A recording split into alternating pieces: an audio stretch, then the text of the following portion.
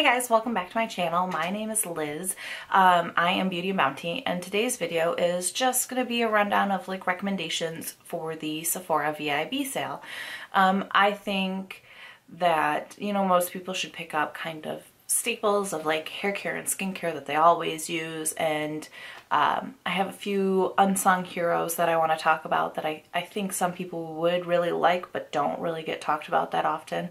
And then I thought I'd run through a few things that I plan on picking up for the sale. Before we get into this video, go ahead and subscribe to my channel. There should be a button like right here within the video that you can click to subscribe, and it won't navigate you away from this page at all. That will help other people find me, and you won't miss any more of my future videos, and we can hang out and be friends. So let's talk about some of my recommendations. So for my first category is kind of like staples, like skincare. You're gonna buy skincare anyway, might as well pick it up while you can get it with a discount. Drunk Elephant SEPHORA. It is a morning vitamin C serum. I've tried kind of a handful of vitamin C's and I still come back to this one. It has L-ascorbic acid, which is the most potent form of vitamin C for like stimulating collagen. So it's really good in anti-aging. There are other forms of vitamin C that are kind of better for acne and things like that. I find that this helps me all around, and I can honestly say, like, when I switch from it and go back to it, like when I go and switch and use up a whole bottle of something else and then come back to this one, I honestly notice my skin change when I've come back to this one. This is the third bottle I've had, and I've kind of stepped out behind its back between each and every bottle.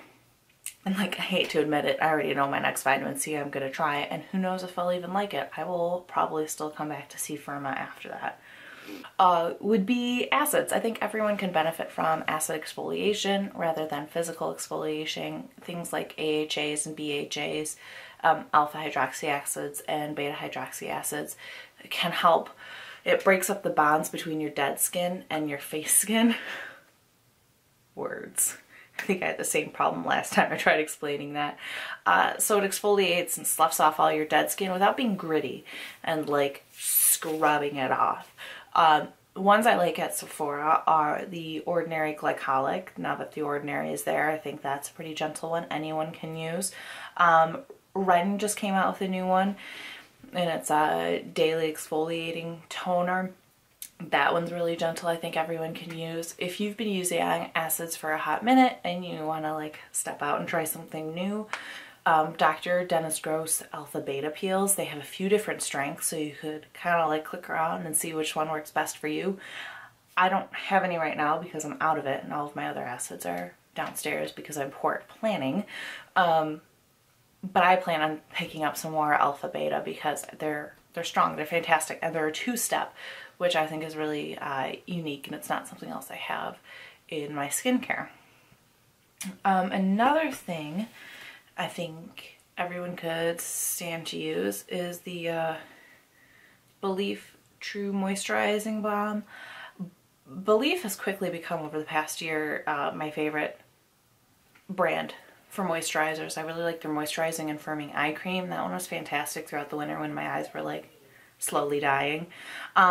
But this moisturizing, True Cream Moisturizing Balm, I think the Aqua Balm got a lot of hype when it first came out, but this moisturizing balm is really good, and it's really lightweight, and it's very hydrating.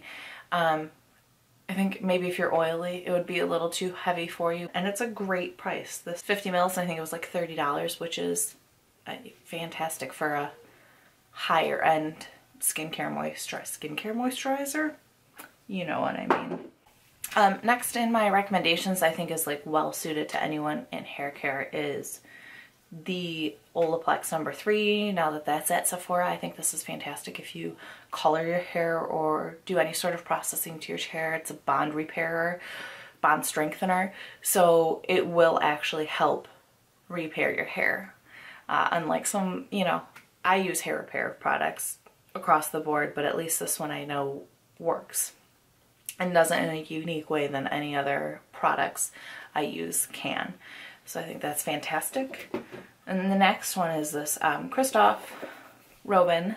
It's a moisturizing cream. Moisturizing hair cream. And I think this is, I love this. It's, it has a really masculine scent, so, you know, I think everyone could use it, but it doesn't hang around very long. But I really like this because it's silicone free, and it's a really good finishing product instead of constantly like piling oils in my hair, which I don't have a problem with oils. My hair's dry, they're fine. But I feel like this, it feels a little bit better in my hair. And so I really like it. It's silicone free, which is important to me. It's sulfate free. I've tried a lot of Christophe Robin's things, and they're well worth the price, to be honest. Next on my list is an empty box. These are the velour lashes in Would I Lie from their Effortless line. And I was gonna say, pick them up at the Sephora VIB sale because they're wonderful. They really are effortless. They're shorter lash, so you don't have to trim them. They're an invisible band, but they're like not a really thin, flimsy invisible band. And they also, you can't see that that's an invisible band, especially with this pair. There's enough lashes on it that like you have a solid line, like the whole band is covered, but it's not thick at all, and you really can get away without wearing eyeliner. I think the biggest issue where I have with like not wearing eyeliner is right here where the lashes stop, and you know, where the false lashes stop and your lashes begin. I don't think that looks odd at all, and these ones are beautiful. They're wispy and fluttery, and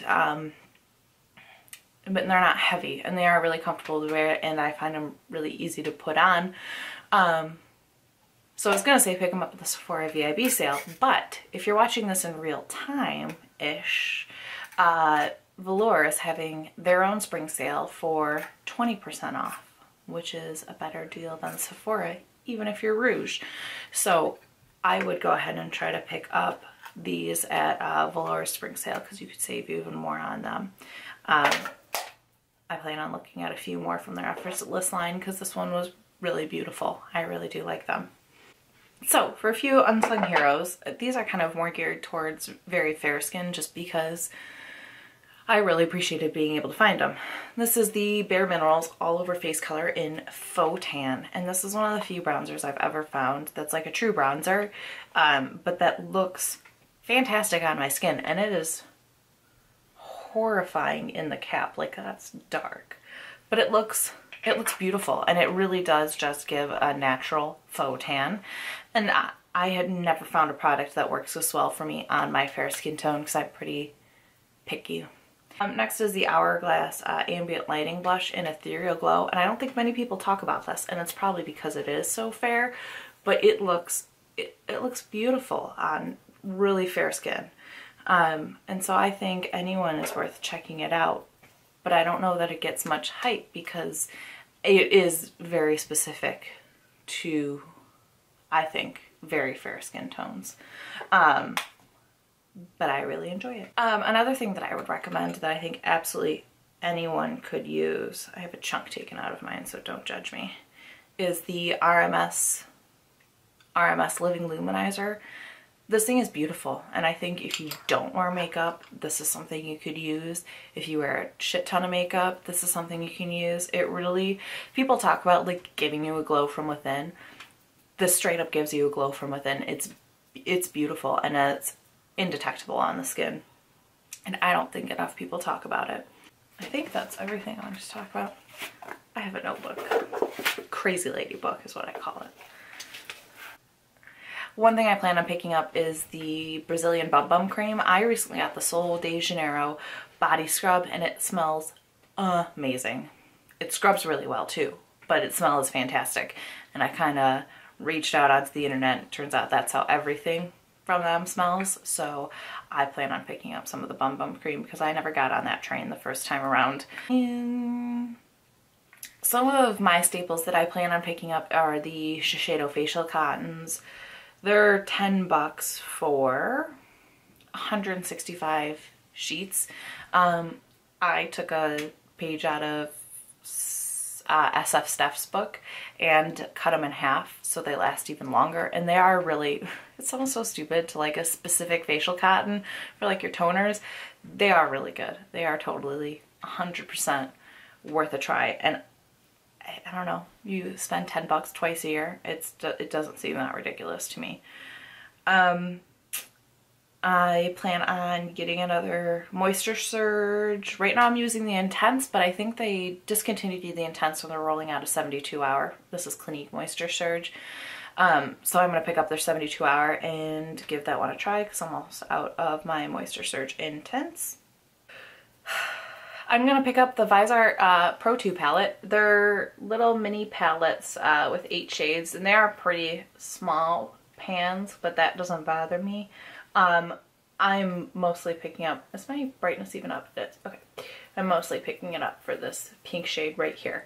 I had been thinking about getting the Just Peachy mattes, and then like reading reviews, it was the pink shade that drew my eye to it. But reading reviews, that one was really disappointing. And so when I saw Visart roll out this Pro 2 palette and it had that hot pink shade, I would like it. So that's on my list. Mom. Yeah, Squigs. Ghost Bunny came again. I have a 2-year-old, and we did not teach him about Easter Bunny. We taught him about the Ghost Bunny because he didn't understand what Easter was, but ghosts he gets. I plan on picking up the Guerlain Multi-Perfecting Concealer. It doesn't have a ton of reviews, but I don't know. I like trying new concealers. I have pretty intense under eyes, and I'm always down to find something new to cover them up. And then I think that is, oh, I'm on this little bender of revisiting old favorites. Like today on my face, I used the MAC Mineralized Foundation, and I used this, I don't know, 6 years ago, and I decided to revisit it. I picked up Chanel recently because I decided to revisit it. So like on that same train, I'm going to pick up the Bobbi Brown under eye corrector because that was actually one of the first under eye correctors I ever used 10 years ago. And I haven't tested it out since I used up that first one. So I'm going to pick that up and give it another try. I don't really know what's gotten into me. That makes me want to revisit old things that I used to really like. But that's the journey I'm on. So I think that's it for this video. I hope you found it helpful. I think kind of the takeaways are, you know, stock up on staples that you know you're going to love when it comes to like skincare and hair care, or even makeup if you use the same foundation every time, or something like that. You know, these effortless lashes, I could not recommend more, but maybe try to pick them up during their sale because alright, that is it for this video. My name is Liz. I am Beauty and Bounty everywhere on Instagram, Facebook, Twitter, Vero, and Reddit. Go ahead and subscribe to my channel so you can catch all of my future videos. Give this a thumbs up if you liked it, and I will see you guys in the next one.